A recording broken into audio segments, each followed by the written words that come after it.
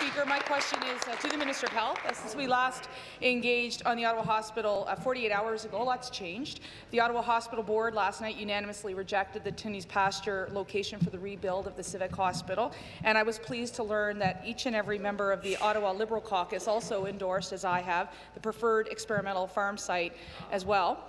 And today the NCC will formally ask or provide their recommendation to the Federal Heritage Minister. So with the new information, I'm hoping that the Minister of Health will share our position with local healthcare professionals and elected officials on our preferred location for the new Ottawa Hospital to the federal government today. Thank you. Minister of Health, long-term care.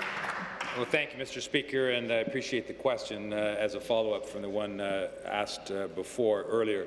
Mr. Speaker, it's vitally important that any decision with regards to the provision of health care, particularly when it comes to the siting of a new hospital that we're committed to, that be a community-led process, that there be wide and thorough consultation with the community, that the community board, as represented by the Ottawa Hospital Board, that it plays, as it is, a leadership role in determining the future siting of the hospital. And I'm gratified, not simply the member opposite, but the 5 members of the Liberal caucus who represent the Ottawa region and Ottawa itself that are intimately engaged and advocating on behalf of the new construction of the Civic Hospital, Mr. Speaker. Answer. There was a recommendation provided by the National Capital Commission last week. We understand that it is now up to the federal government in consultation to look at that recommendation. Supplementary.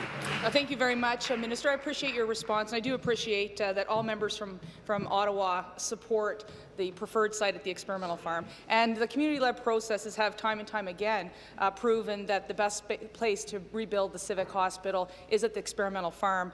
It is not a community-led process when it is the National Capital Commission. It's unelected, it's unaccountable, and the only three members from Ottawa actually did not support the NCC's recommendation. So we're asking for your leadership. It's been a long process, and everyone from former mayors and the former CEO of the Ottawa Hospital to our current elected MPPs and the Ottawa Hospital Board have spoken with one voice. Tunney's Pasture is not an appropriate location for the Civic Hospital. As the funder of the hospital rebuild, will the minister commit to not only funding the new Civic Hospital, but speaking to the Minister of Heritage federally to ask that the reconsideration of the land go back to the original location? Question. Thank you. Minister.